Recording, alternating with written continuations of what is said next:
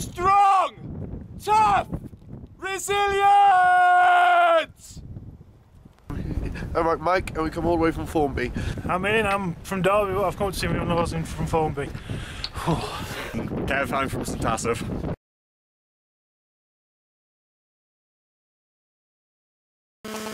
It's just gone 5 AM on Tuesday the 27th of December, and it's Das Resilience, so let's get it on.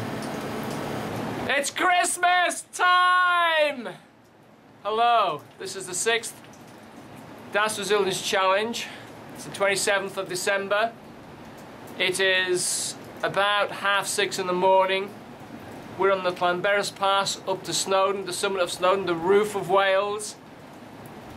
I just don't understand what's happening, because every time we go out the weather is absolutely appalling. It's dark, we're in the mist, it's driving drizzle.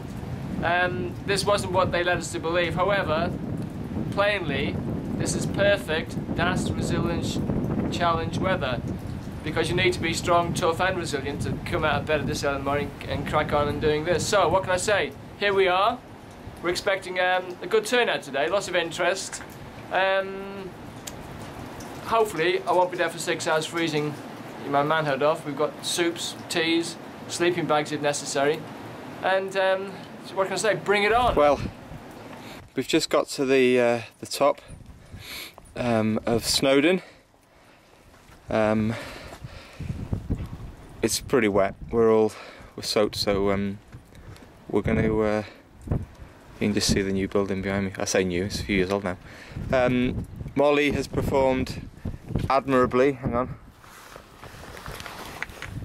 There she is. I'm going to put a jumper on here once we get settled.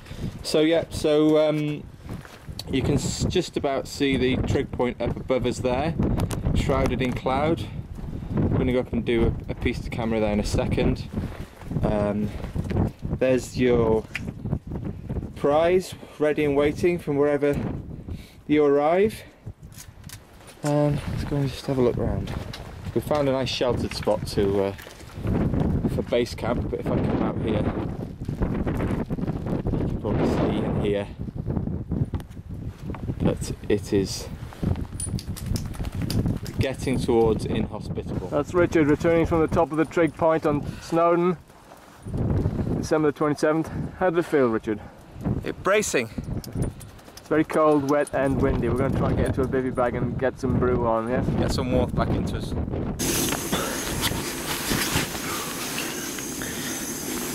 Well, we're much happier now. No, we're not. We're much happier now that we're in a bivvy shelter.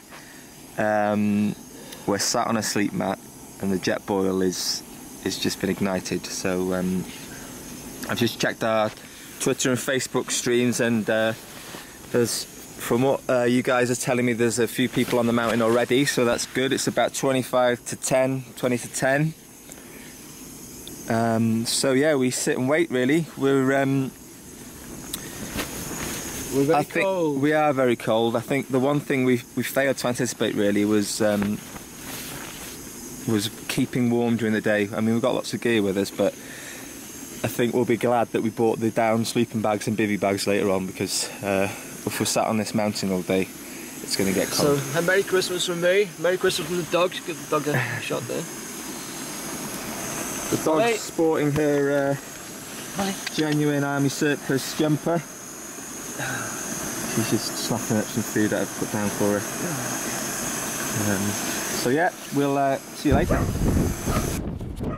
Well, I'm not sure if you can see, but well, you can probably hear the dog. There's been sort of 4 or 5 people summit already. None of them Das Resilience entrance, but it just goes to show that no matter what the weather throws at people, they're more than prepared to come out into this. There's 4 people on the summit mound at the moment going up. You can just see that guy. Or it could possibly be a girl, who could tell. So we'll wait and see. There's another party of 2 just in the cloud there. Well, it's 20 past 11. There is still no sign of a winner, although I have seen a tweet by Pickersm86 who reckons that he's just got onto the ridge, he's knackered, and there are a few people ahead of him. So that was about 5 minutes ago. So in theory, the next sort of 15-20 minutes we should see some bites at the cherry, so to speak. This is Dad coming back from a little tour of the closed cafe. There was a guy up here a moment ago. He walked past me and then he came back. He said, "So there's supposed to be a cafe up here, isn't there?" And so I had to break the news to him that it was only open during the summer times. And then he asked about the train, and I had to break the news to him that that was only running at the summer as well. So he's looking forward to a cold, wet walk back down to his car. So here's Mick. How's it going, Mick? Strong, Das, resilient. See? Resilient. Pulmonary edema's setting in already. We're only 1,000 metres above sea level. Well, I've not been well. However, a deal's a deal. I'm here, so... You see, guys, he's not well and he's on top of a mountain. It's the Christmas lurgy, however. We've got a few hours to try and stay warm in these conditions, so we're moving around a lot. Haven't resorted to the down bags yet. Have you seen the Hilton Hotel of a bivvy? I have. It looks like a squat. I did some But it's better than it footage looks. before. Notice we have suspension loops. Yeah. Okay. All mod cons. Cam 4. Yeah. L cap. Got lots of gear, but no idea really, I suppose. And Richard assures me that there's 2 to 3 parties sniffing around, so somebody's going to win today. There's good prizes. He's gone the extra mile for Christmas. So, and of course, because we're trying to encourage more people, we've got a secondary prize. So there's 20 pairs of Gore-Tex over mitts, as worn by the staff here. Just waiting for your arrival now. Yeah, so not everybody will be disappointed. But as you can see, I was hoping to get some panoramic views today, but it's out of the question, of course. Yeah.